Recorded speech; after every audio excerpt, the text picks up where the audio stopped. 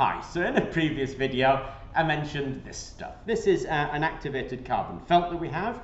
Now it is for sale on the shop and the link is in the description below. And all we do with this really to make a supercapacitor is cut it up and lay it in a supercapacitor shape. Now I didn't do that in the previous video, I just showed you a supercapacitor. So in this video we're going to do a step-by-step on making a supercapacitor out of that stuff. All I did last time was show you this.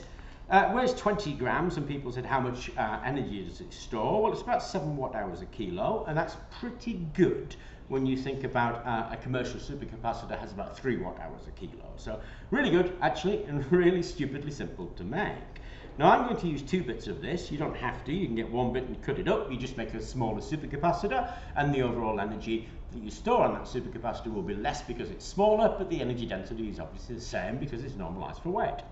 And what I need for a supercapacitor are 2 bits of carbon, 2 current collectors, a separator, an electrolyte and a case. To make the supercapacitor, then I just put my carbon onto my current collector. Now this current collector is stainless steel mesh, and you might notice a little bit of sellotape there on the tang. The reason for that will actually become obvious later. So we just lay that down, take our piece there, pop it on top, our separator, pop that on top, our second bit of carbon, pop that on top, and our other current collector on top. And that is our supercapacitor. So like I say, absolutely stunningly easy to make. The only problem here now is putting on the electrolyte and casing it up. Now in order to case it, what I've been using is this stuff. This is actually a vacuum bag, and I've been sealing that up with this thing, which is a piece of kitchen equipment, and it's a vacuum bag sealer. I paid £100 for that, and it does a really good job, but they do begin at sort of the £20–30 mark, so they're not really expensive bits of kit, but they do a very nice job. In order to make our supercapacitor case, all we really need to do is have some kind of guess at how big it is, and you'll note I'm overlapping those bits of sellotape I talked about earlier, popping on my ruler, and I'm leaving a fair distance here because I have to poke it in and then slice that bit off. And that bit is open both ends. I put my hand through it. If I take my supercapacitor and wet it now with the electrolyte, which I'm going to do by dipping it in a bath of electrolyte salt. Now you have to remember the electrolyte salt is just that, salt. So I don't especially have to worry about my hands because all I've got here is salt water. So pop my supercapacitor in there, pour on my salt water, and just give it a little splash around so that it gets wet, and we wet it throughout.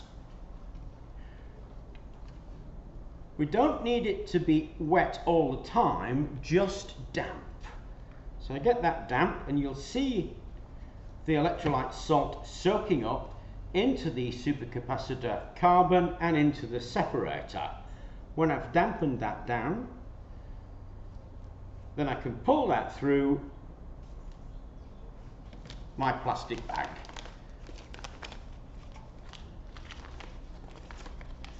Now if you want to be more accurate about this, you can make the thing up first, fill the electrolyte, weigh it, fill it with electrolyte, give it a little bit of time to soak, and then weigh it again so you get a fixed weight of electrolyte on there, and a fixed weight of electrolyte is always going to be better.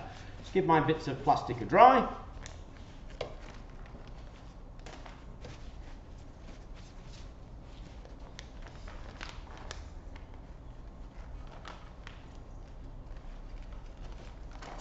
And pull them down so that the sellotape is just at the level of the top of the plastic that we just cut. So our sellotape is level here with the top there. Make sure that none of the carbon or current collector is overhanging your separator, so the separator separates both of them. Pop it into your sealer.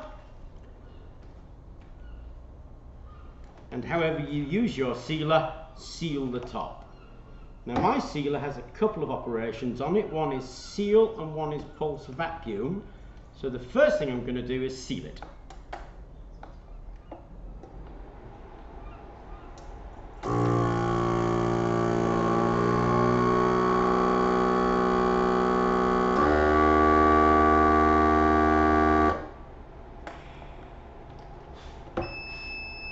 And that's why that bit of sellotape is there.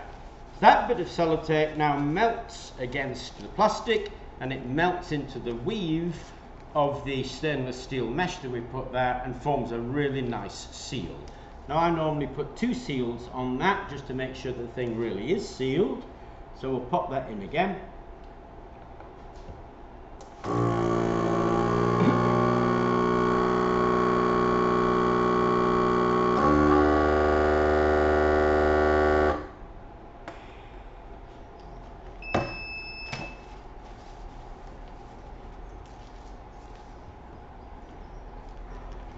We end up with our sealed top with these are the current collector connectors that will actually clip to, and we have an open bottom here, bit of waste space there. I'm going to take that waste space up by sealing against it.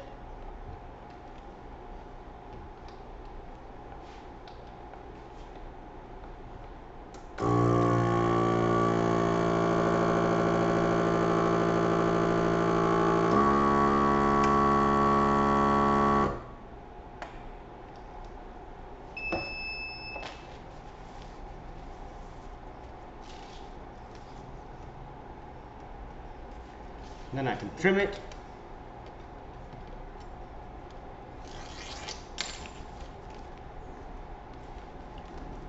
Now, all we have is that everything lined together, a nice open bottom there. And I'm going to vacuum seal that, which will clamp everything down.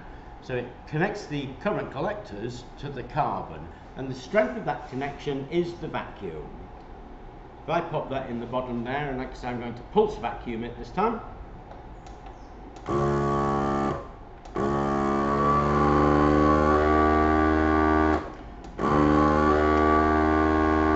Begins to pull out the air and any excess electrolyte you've got in there.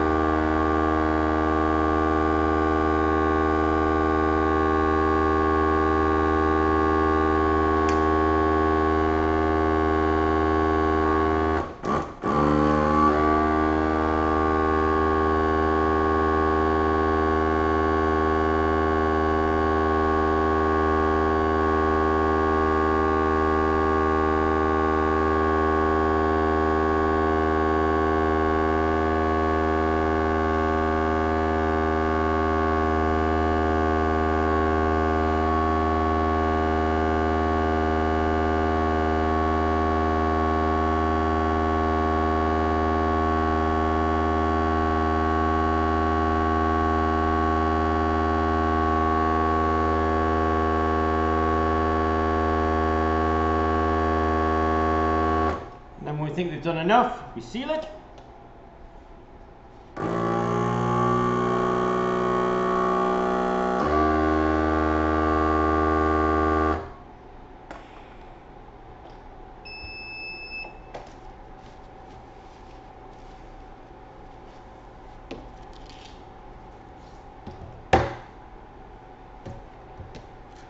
And there is our finished supercapacitor. Now I quite like to give it another seal at the bottom, so like at the top we've got a double seal at the bottom.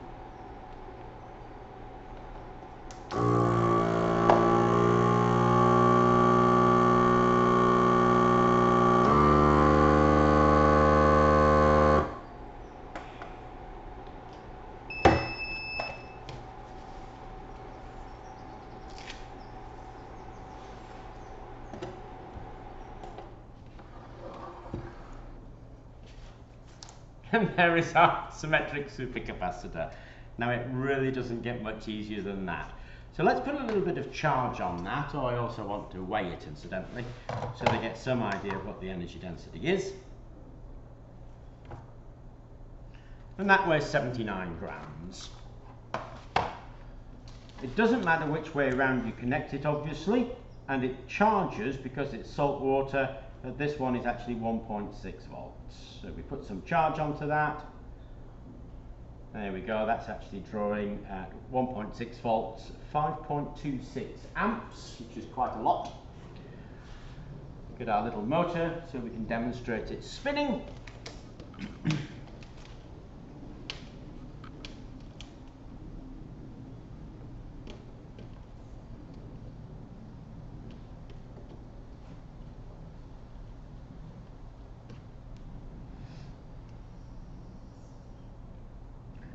just disconnect that.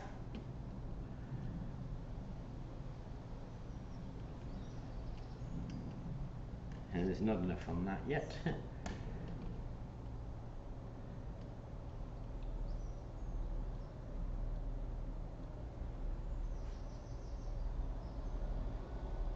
So I've charged that at 6 volts, incidentally, is what I'm charging it at now.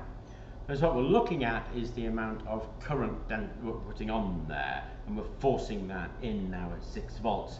And we can feel that it actually doesn't get warm even at that high voltage, incidentally. Let's try and see if we've got enough power to spin this on it. And there we go. So a few seconds at 6 volts will make that run, and that runs at about 1.5 volts. Although we can charge it much higher to get more charge on there more rapidly. So that really is the simplest way I can think of to make a supercapacitor of your own. Very, very simple.